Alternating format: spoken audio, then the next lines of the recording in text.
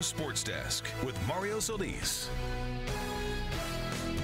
Take a look at this. We may have glimpsed gymnastics history in the making today in Anaheim. This is 9-year-old Ollivia, and tomorrow she will try to set a world record for this move you see right here. In gymnastics, they call it an aerial or a handless cartwheel. Ollivia is going to try to do 40 of them in a row, which would smash the old record. And from the look of how things went today at training, her prospects are good. Good luck, Ollivia. The more you watch it, the more amazing it really is. Makes you a little dizzy, too, doesn't it? The NBC Nightly News with Lester Holt is coming right up tonight.